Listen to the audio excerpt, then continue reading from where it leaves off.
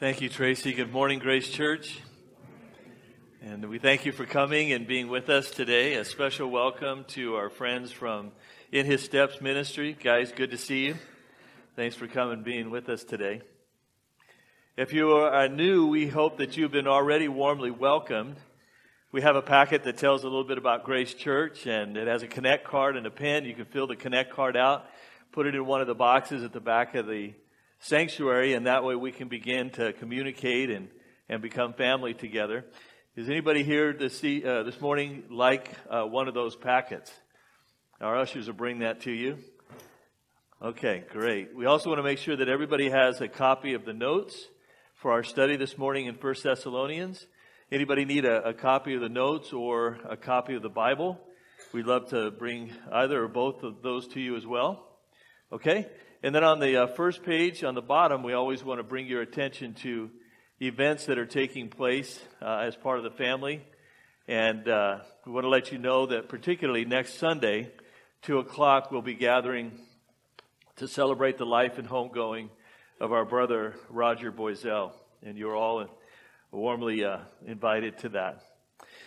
Speaking of memorials, I am so proud of Grace Community Church. Yesterday we joined together to celebrate the life and homegoing of our dear brother Gene Oxy. And Barbara is with us this morning in worship, and so a warm welcome to Barbara. Barbara, where are you? There you are. Hi, sweetheart. We had a full house. We had every seat packed, and we brought in extra chairs, and it was just a testimony to the life and the quality of life lived by Gene. And whenever you say Gene, you got to include Barbara, because they're a pair.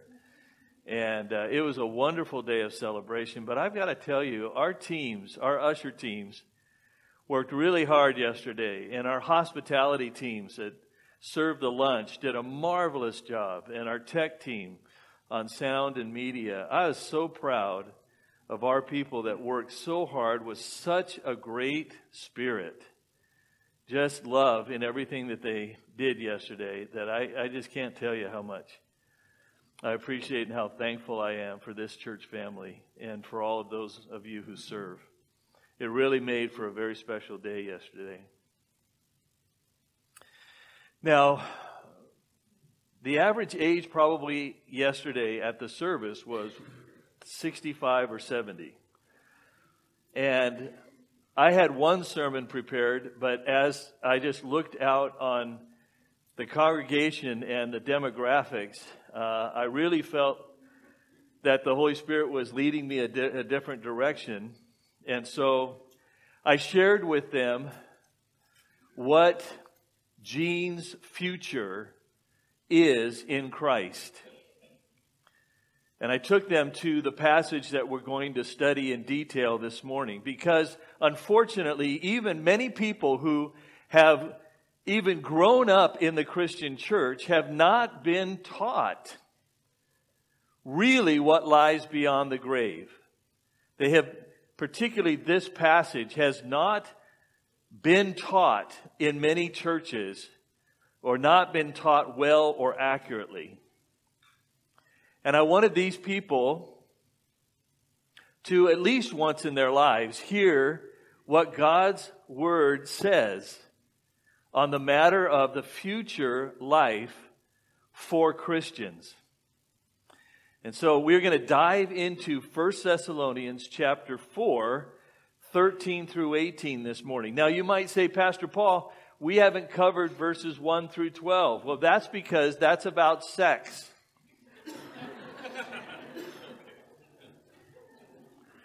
And no, I'm not afraid to address sex.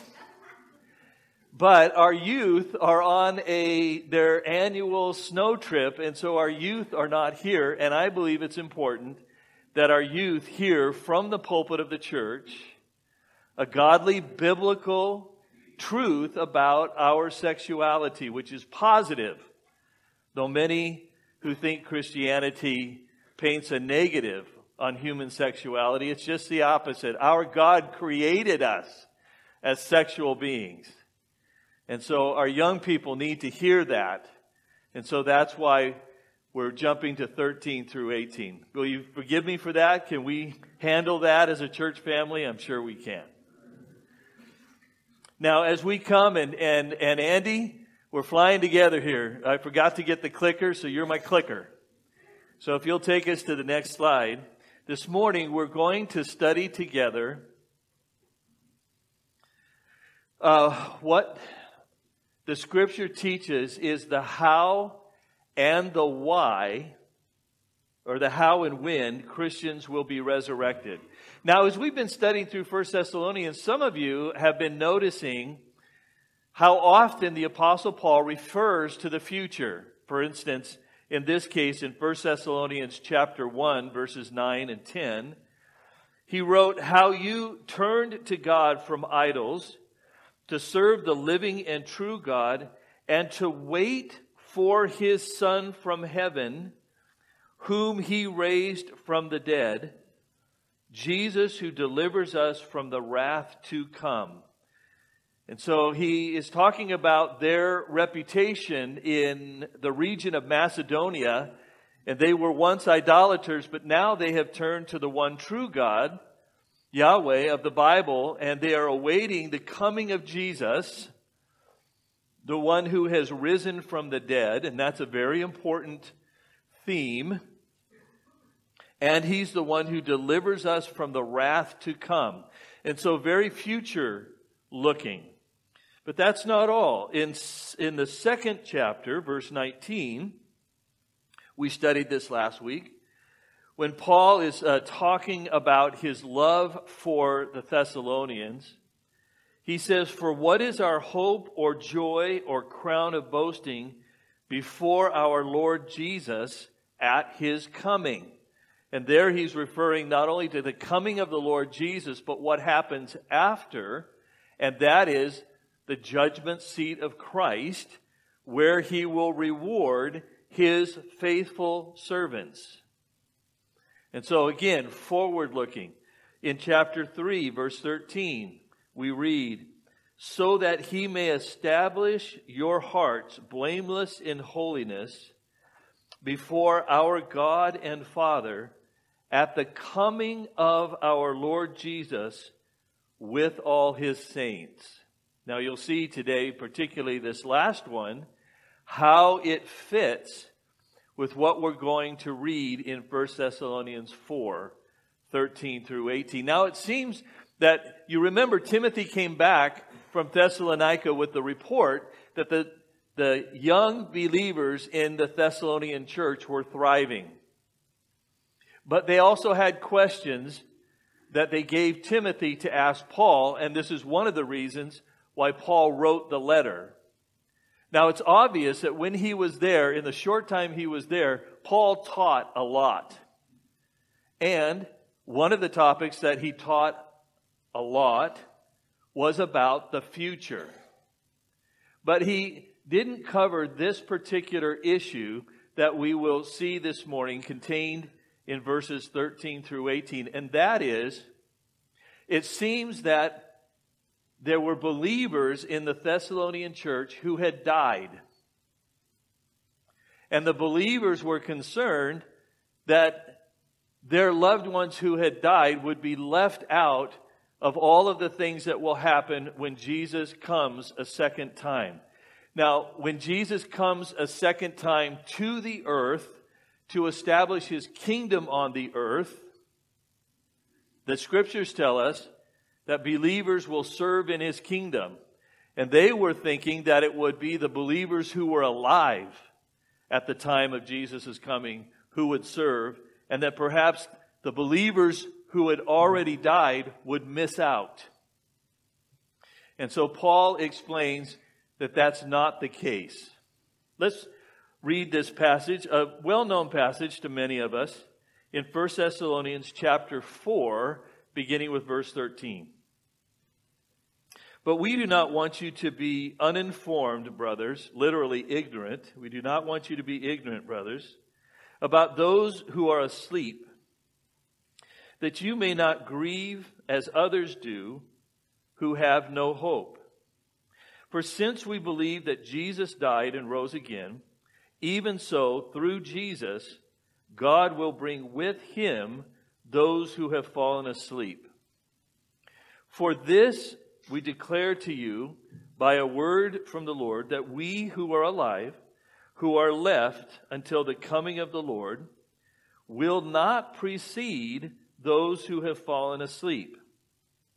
For the Lord himself will descend from heaven with a cry of command, with the voice of an archangel, and with the sound of the trumpet of God, and the dead in Christ will rise first. Then we who are alive, who are left, will be caught up together with them in the clouds to meet the Lord in the air, and so we will always be with the Lord.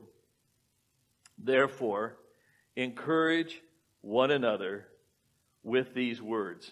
Now, though this passage may be very familiar to many of us, I want to slow down and take a little bit of a deep dive as we look and we work through it verse by verse.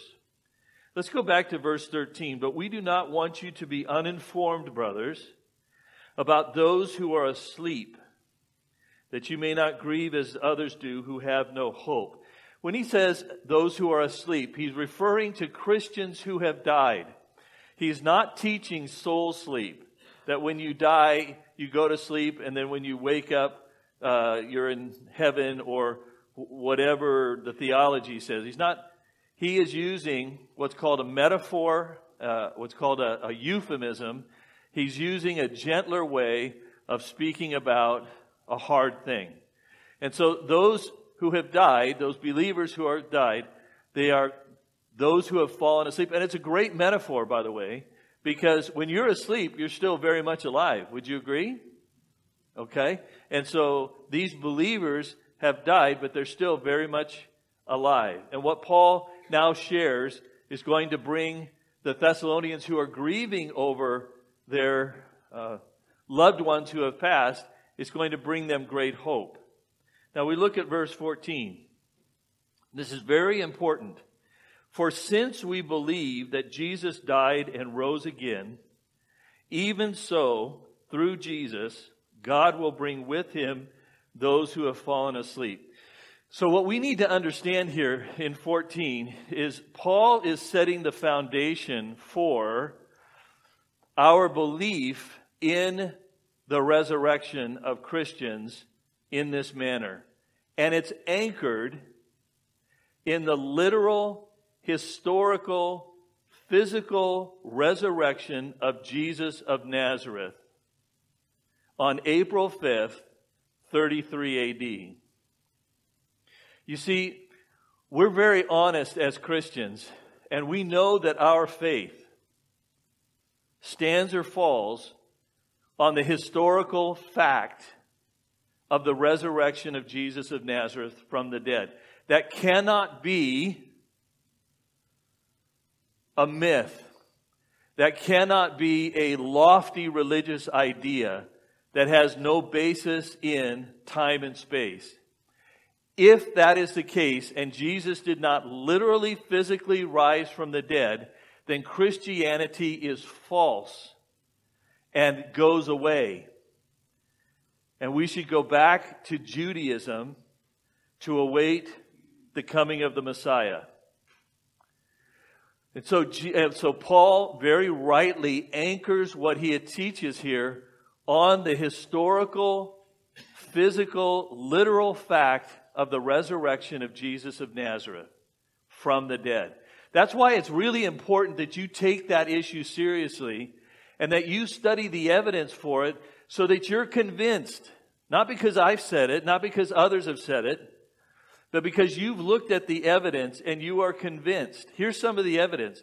On the day that Jesus was resurrected, his tomb was found to be empty, though it had been guarded by a contingent of Roman soldiers for whom the loss of that body would be the loss of their lives. The tomb was empty.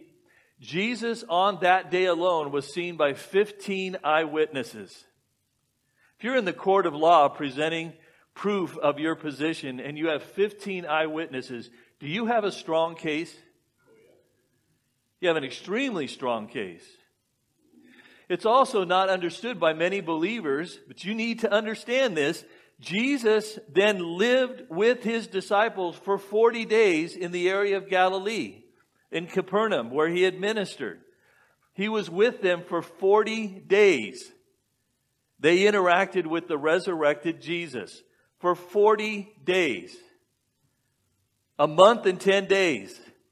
They lived. He continued to teach them and to prepare them to carry on the work of his ministry after he ascended to the Father. On one occasion during that 40 days, he was seen by over 500 men, not including women and children. And then you have the issue of the Apostle Paul. Before he was the Apostle Paul, what was his Hebrew name? Saul. And he was the arch enemy of Jesus Christ. Hated Jesus. Hated those who believed in him. He set out to persecute and to destroy the church. He had people murdered who were followers of Jesus Christ, until he encountered the resurrected Jesus in Damascus. And his life was completely transformed. And he went on to be used by God to reach the Roman Empire with the gospel of Jesus Christ. And it cost him greatly, and he suffered much until he was taken home. You see, these are the evidences that cause us to be confident that Jesus of Nazareth died and rose again, as Paul establishes here. Because if he didn't, then we have no hope of being resurrected. Do we understand that? It is founded upon the resurrection of Jesus Christ from the dead. And so Paul says in 14, "For since we believe that Jesus died and rose again," and the next phrase looks like a nothing burger in English, even so, but it is key to understanding the verse. What Paul is saying is, in like manner, in a similar way. And then he's saying that God will resurrect believers. That's his point. He says, just as God resurrected Jesus, so also, similarly, likewise, God is going to resurrect believers. He says, "For since we believe that Jesus died and rose again, likewise, even so, in a similar manner, through Jesus, God will bring with him those who have fallen asleep." He's saying what follows is how God is going to resurrect you, followers of Jesus Christ, believers in Jesus Christ. Here is how it's going to happen. And he says, God will bring with him, the him there is Jesus, those who have fallen asleep. And so what you need to understand is, the Bible teaches us that when a believer dies, their soul goes to be with the Lord in the third heaven, the dwelling place of God. And so this indicates that Jesus now, at the time when God is going to resurrect Christians, is going to be on the move. And Jesus is going to be moving, and when he moves, who is with him? Look at the text. Who is with Jesus when he's on the move? The souls of all those who have fallen asleep. The souls of all church-age believers. Of church-age believers. Because the church, born on Pentecost, 33 AD, is the bride of Christ. And so all Christians who have died since Pentecost 33 AD until the moment of this event, their souls have been with Jesus in the third heaven. We get that? When God tells Jesus, go get your bride, all of those souls will come back with Jesus from the third heaven into the atmosphere of the earth, what's called the first heaven. Okay? We've got to get that clear in our minds. And it's going to be reinforced as we continue on. As we look at verse 15. For this we declare to you by a word from the Lord. Paul is saying that it was Jesus who revealed to him how and when Christians are going to be resurrected. He came directly from the Lord Jesus, that we who are alive, who are left until the coming of the Lord, will not precede those who have fallen asleep. So what that indicates is that there is an order. That those who have fallen asleep will be the first to be resurrected, and as we'll see in just a moment, the first to be gathered up, followed by those who are alive at the time of this resurrection. Now we go on to verse 16. For the Lord himself will descend from heaven with a cry of command, with the voice of an archangel, and with the sound of the trumpet of God, and the dead in Christ will rise first.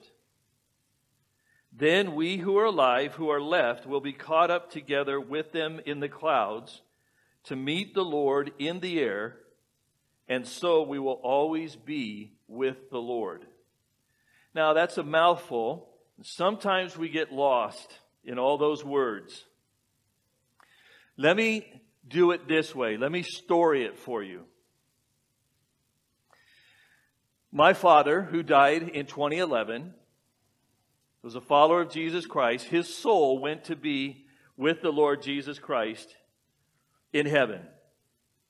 So my father's soul and my mother's souls are both there in the third heaven with Jesus. Let's say tomorrow is when God the Father has determined to resurrect Christians. Tomorrow is the day that he sends his Son to gather his bride out of the earth. Are you with me? Tomorrow, Monday, March 4th. Okay? Midnight is the step-off time. God looks to the Son and says, Son, here's all your believers that have already died. You take them and you go. And so Jesus goes, comes from heaven. He has the souls of my mother and father. And you can fill in the blank for your loved ones who are followers of Jesus Christ, who are in that throng. And let me stop here. It's not only the souls of those who have fallen asleep in Christ, but did you see the mention of an archangel? An archangel is a ruling angel. Jesus is going to give the command as he comes into the atmosphere of the earth. He's going to give the command, and that command is going to be repeated by the archangel to whom? Who are in a position to obey the command of an archangel? Fellow angels. The angelic host. And I believe the angelic host, our guardian angels, will be with that throng who comes back. And the trumpet call of God is the way that ancient warfare was carried out. And it directed the troops in their movements. This is an invasion. Because who's presently the god of this world? Who presently is the prince of the power of the air? Satan is. And so Jesus is mounting what? An invasion. And coming with him are the angelic hosts, our guardian angels, and the souls of all the Christians who have died since Pentecost 33 AD. And then Jesus is going to give the command to his angels, I believe, I've come to believe this, and that the angels will somehow be a part of the resurrection, these souls coming back and being reunited with a resurrection body and being gathered up to meet the Lord in the air. And then if we are alive, after my mom and dad has received their resurrection body and they are taken up by the angels to meet the Lord, and I'm still alive, then this body will be what we call translated. I will receive a resurrection body without having to go through the process of physical death. If you're alive tomorrow, and I hope you are, you too will be translated. You will receive your resurrection body, but only after the dead in Christ have received their resurrection bodies and been gathered up. And once you have received your resurrection body, you too will be gathered up. And as I think about this, and I'm not going to die on this hill, and please come back. Your pastor is not getting like super goofy, but I think it's the angels who gather us and enable us to be gathered to the Lord in the air. Because, you see, Jesus, because He's resurrected, He's limited in time and space. Do you understand that? When He comes to the atmosphere, He's going to be at a certain point. He's going to be somewhere because He's in His physical body. Do you get that? He's not going to be everywhere present throughout the whole earth. He's going to be at one place. Now, if He is over America, let's say, at, nationalism here, and you're a believer in Russia, how are you going to know the way to get to Jesus? How are you going to know where He is? Who's going to guide you? The angels are going to bring us to Jesus. And we're going to be gathered to Him, and then He is going to take us to the third heaven where we have the judgment seat of Christ. We're purified, we're rewarded, we're prepared for going into His kingdom. And on earth then will be that terrible time that Paul refers to as the wrath, the day of the Lord, that Jesus will deliver us from.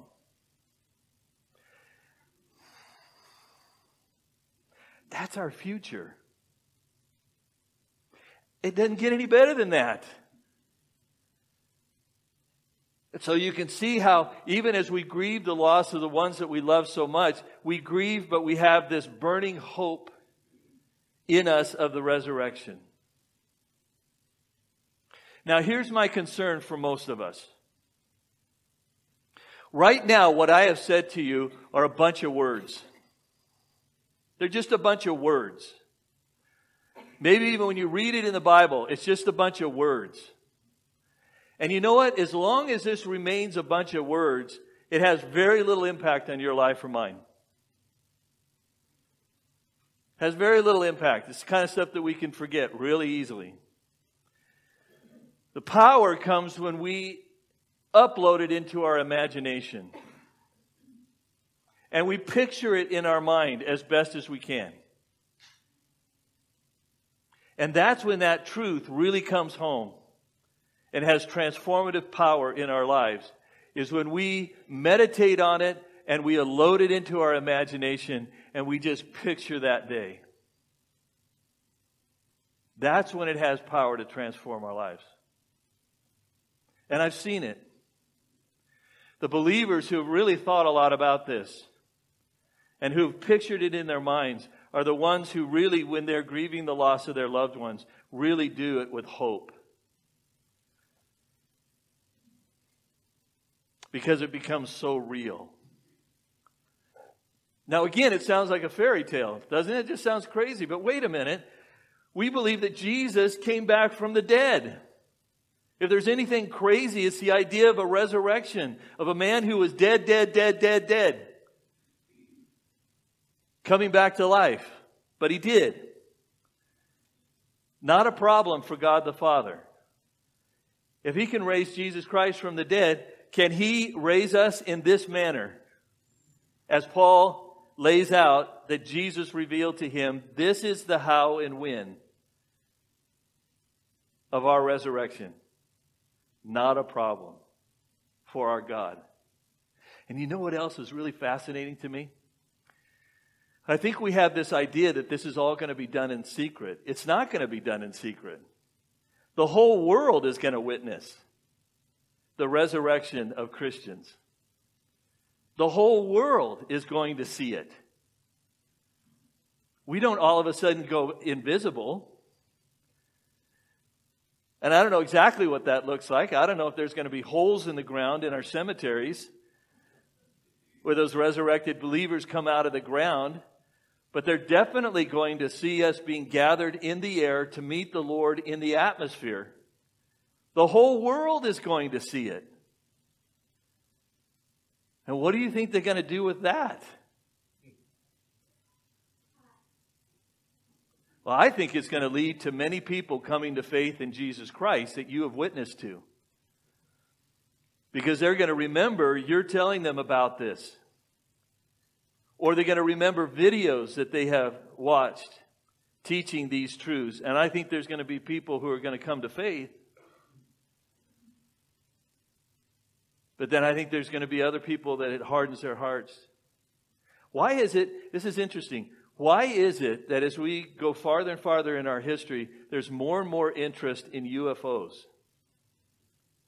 And more legitimacy being given to UFOs? That's a very fascinating correlation, I think. Is that going to be one of the means by which the world explains away this catastrophic event of our resurrection? There's going to have to be a way that mankind can be deceived. But it's a fascinating thing to think about. Oh, I could go on and on and on, but we want to celebrate Jesus through communion today, and I'm going to invite Nate to come up at this time and lead us in worship, because it's the Lord Jesus Christ who makes all this possible, right? Amen. His blood shed on the cross for us. His death and His resurrection on the third day. Man, do it, Nate.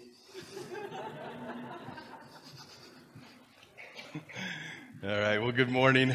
It was fun to celebrate communion with you, and especially after that.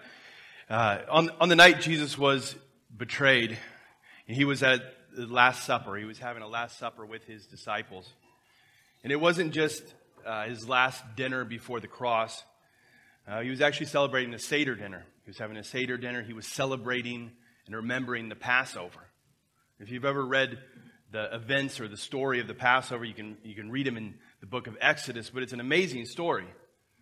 The story where the Israelites had been slaves for almost 400 years in Egypt, been under an oppressive ruler, and then God, in His power and might and wisdom and control over all things, steps into human history, and He breaks them free, and He busts them out of Egypt. It's a great reversal of fortunes, where you have a nation, a group of people, the Israelites, who had nothing. No king, no inheritance, no land. They were slaves. And then all of a sudden, God breaks them out, and there are people with land. There are people with inheritance. And there are people with God as their king. It's an amazing story. And so God commanded the Jewish people to celebrate this event every year. They were to celebrate it, and they were to remember.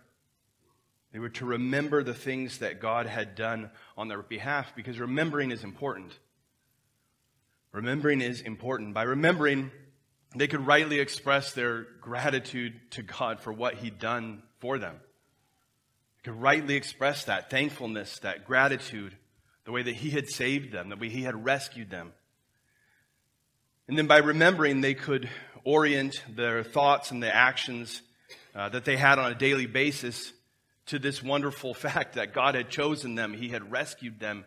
He had given them things. He had put them in a land, and He had given them a responsibility. They were to be a light to the nations. They had purpose. And so by remembering what God had done, it helped to orient their daily lives. This is what you should do.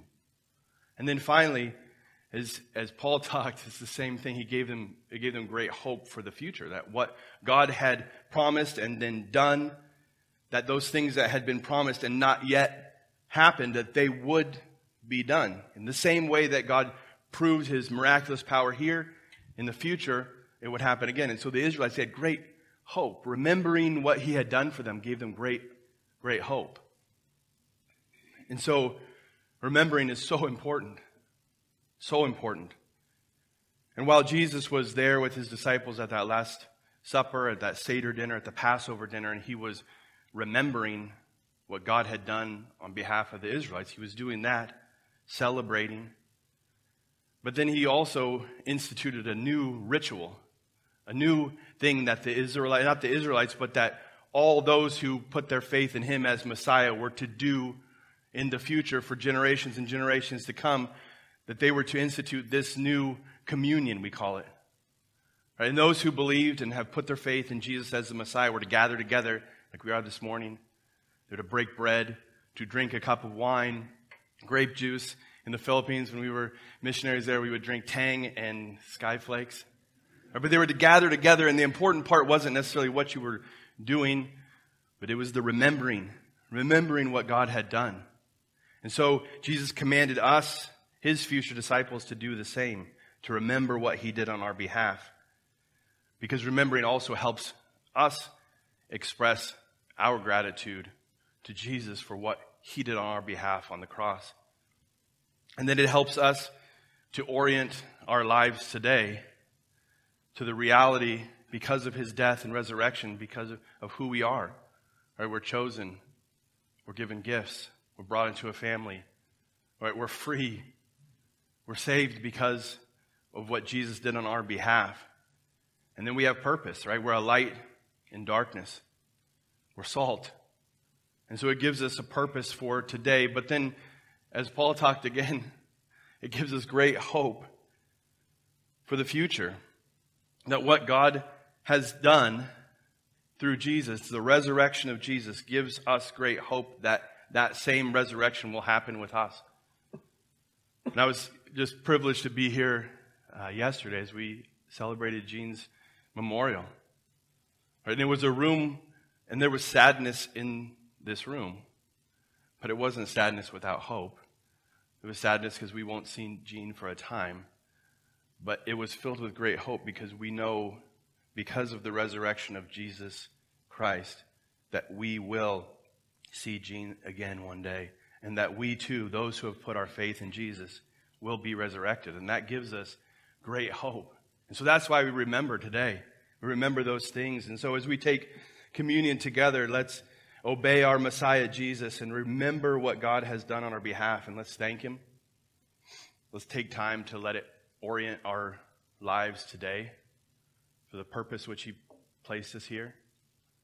And then let the hope sink in as well, the hope for the future, that death isn't the end, that Jesus was resurrected. And so we will be resurrected, and that gives us great hope. And so if you're new with us and you've never taken communion with us, we invite anyone who would like to take communion to take it. We don't have any restrictions on it. We'd even, if you maybe haven't put your faith in Jesus, we would invite you to take communion. What greater thing could you do this morning than to take a moment and to think about what Jesus has done on your behalf?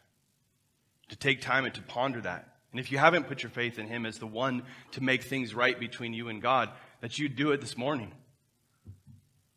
I think that would be that's no other way to honor Jesus than to do that. So I invite you to take that with us this morning. Let me pray. Heavenly Father, we love you and we just do thank you for all the things that you've done. We thank you for your body that was broken and for your blood that was shed. We thank you for the resurrection that happened. We thank you the peace that we have now because of you. We ask that we take these, the cracker, and we take the cup, that we would remember that. And we love you. And he took bread, and when he had given thanks, he broke it and gave it to them, saying, "This is my body, which is given for you. Do this in remembrance of me."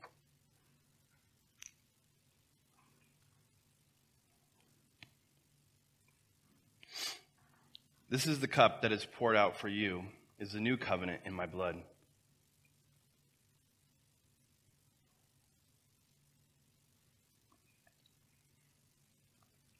Heavenly Father, we love you, and we just do, again, thank you for your body and your blood that was broken and shed on our behalf. And we love you, and we thank you for it. In your name, amen.